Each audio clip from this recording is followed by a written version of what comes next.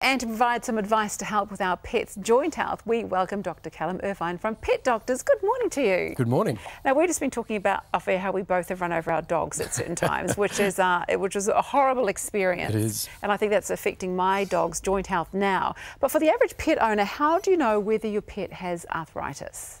Well, it's that time of year where it's getting cold. Well, it's very cold, Yeah. and our pets are starting to show some of the signs of arthritis.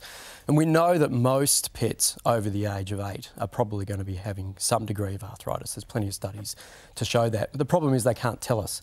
So they can't speak to us and tell us that they're painful or uncomfortable.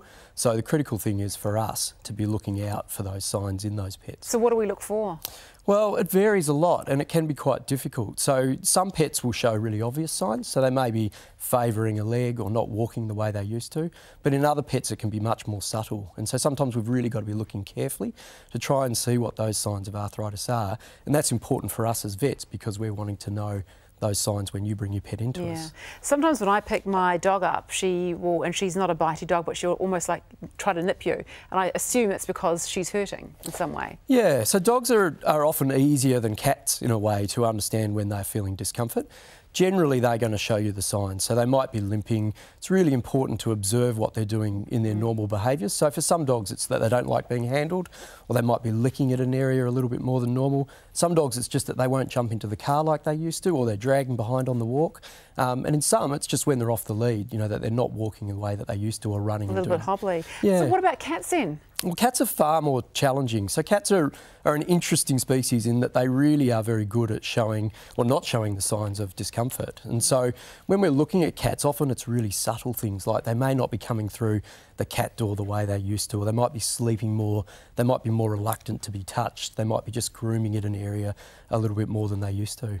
See, they might be reluctant to be touched. I mean, cats, you never know, do you? Because sometimes they just want to do their own thing anyway. Well, that's it, they're individuals, but it's all about noticing the change in their behaviour. So if I start seeing these sort of symptoms, should I get my pet checked by a vet? Yeah, absolutely. So normally what we'd suggest in any animal as they're getting older is that you're coming in for a routine checkup, and particularly if you're seeing those kind of signs, we want to know about it, and then we'd be doing some sort of examination and having a look. So part of that will be establishing whether there's some pre-existing things going on in older animals. Sometimes they've got kidney disease or other issues, but a lot of it will be just about having a careful feel, moving the joints and just feeling whether there's signs of discomfort. And seeing what's wrong. So what can you do if your pet does have arthritis? Well, there's quite a lot of things these days. So we've got some great medications.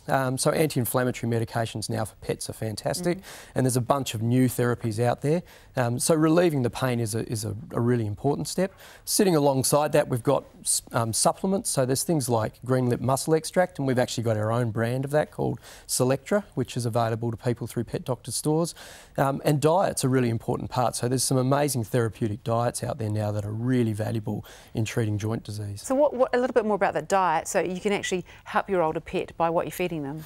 Yeah, so diets are a sort of one-stop shop in a way, and they're really, really convenient for a lot of pet owners because they'll have some of those joint support supplements added into them, but they're also really valuable in that one of the critical things about arthritis in older pets is that it can be a real problem if they become overweight. So the fatter they are, the more those joints are having to do some work and the more pain they're going to feel. And the other aspect of that is that fat tissue in itself is actually an inflammatory tissue. So if you've got excessive fat on the body, then you're actually going to feel the pain in those joints more than you would normally. So what other changes can we make then? So it's really important not just to be thinking about reducing weight, although that's important. Gentle exercise, having a normal routine, but just being limited in what we're doing.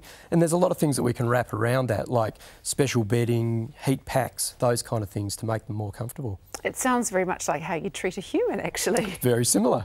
Not dissimilar at all. Hey, thank you for that. That's been enlightening. Thank you. If you have any concerns, or even if your pet is just getting to their senior years, make an appointment for a wellness check at Pet Doctors. You can visit nzpetdoctors.co.nz for clinic locations.